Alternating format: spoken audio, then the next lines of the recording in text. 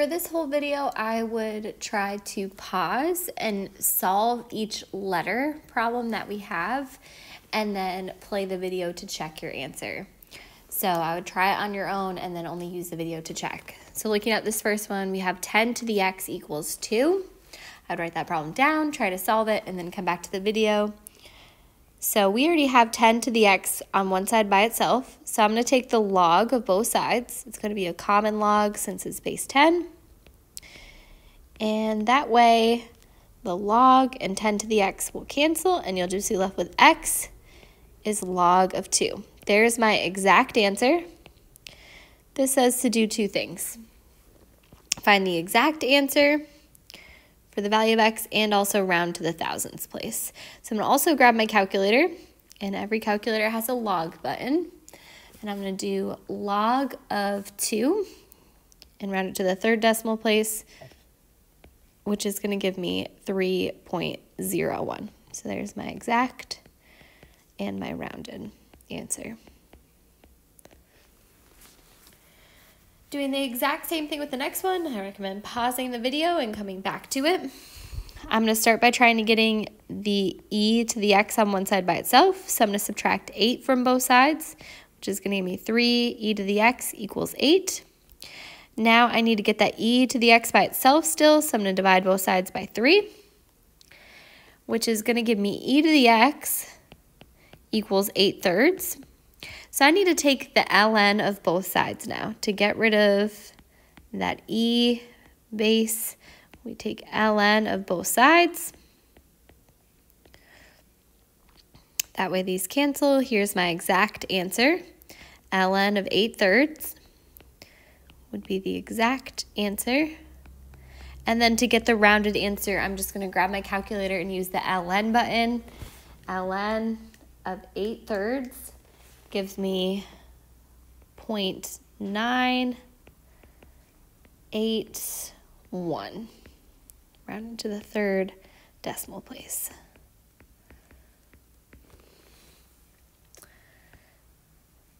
And keep going with the next one. See if you can pause it and get the answer. First thing to do is subtract 7 to try to isolate that logarithm, get it on one side by itself. So I have log base 5 of x equals 10 minus 7 is 3. Now I have the log on one side by itself, so I'm going to raise it from base 5 to cancel out. So x is just going to be 5 to the third,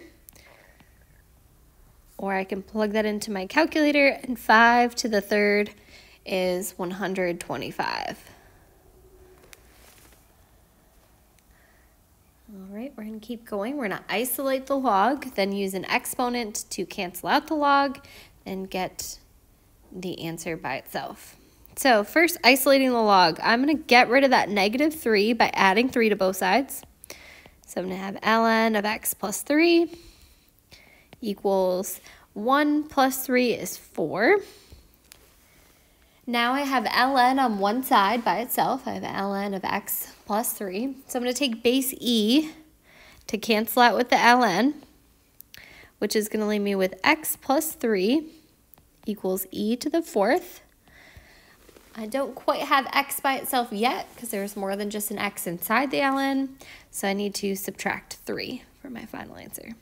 So the exact answer is going to be e to the fourth minus 3.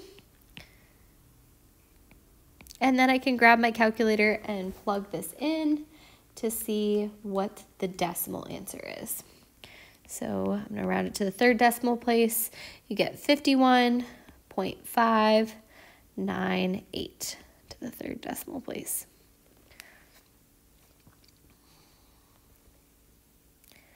We're going to continue down with the next one. I want to get the log on one side by itself. So I have 2 minus the log of x. So I'm going to subtract 2. That's going to give me negative log of x equals 5 minus 2 is 3. I don't quite have the log by itself because it's multiplied by -1. So I need to divide both sides by that -1 coefficient to get rid of it. That way I get log of x equals 3 divided by -1 is -3. And now to get rid of the common log, we're going to take base 10 of both sides. So x is going to equal 10 to the negative 3. And I'll grab my calculator and plug that in to get the decimal answer of 0.001.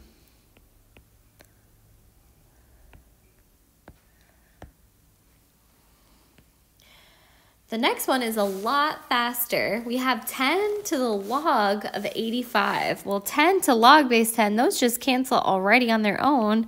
So we get 85 equals x.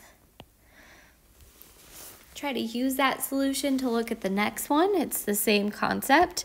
You have e to the ln. Those cancel each other out. So you get x squared equals 16.